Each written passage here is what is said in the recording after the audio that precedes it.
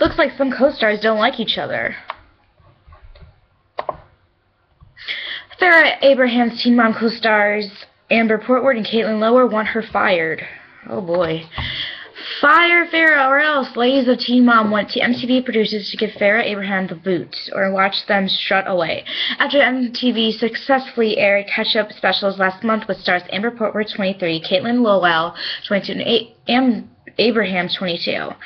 The network has been waiting to bring the series back. An insider reveals in the March 31st issue of US Weekly.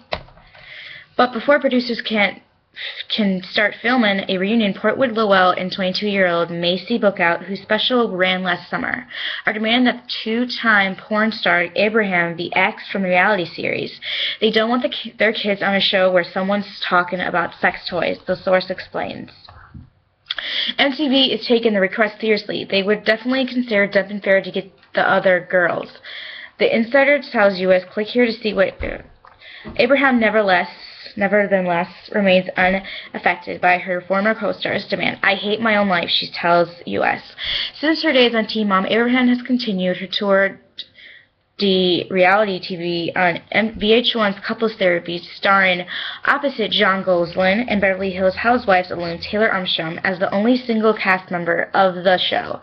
The mom to 5-year-old daughter, Sophia, also continues to pursue her music career. Abraham released her second single, Blowin', along with the non-sensual music video on Monday, March 17th.